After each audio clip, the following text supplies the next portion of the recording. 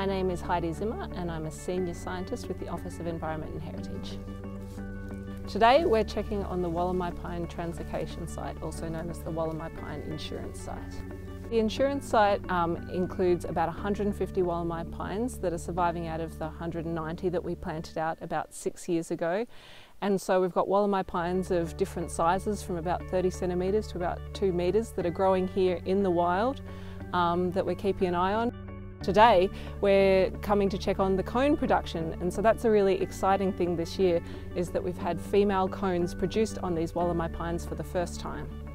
Female cones means that we have seeds, and seeds are really, really exciting because they're the first step of creating a new generation of Wollemi pines here. So when we planted the pines out, we didn't know how they would go, and we found that they've grown really well and survived really well, and now they're producing their own babies, their own seeds, and that's kind of the first sign that maybe the population will become self-sustaining in the future, that they'll continue to grow and make babies, and yeah, that it's been a bit of a success.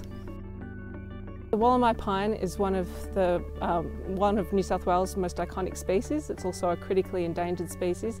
There are less than 100 of Wollemi pines left in the wild, and where they are in the wild is in a really small area, and it's at risk from anything like fire or disease.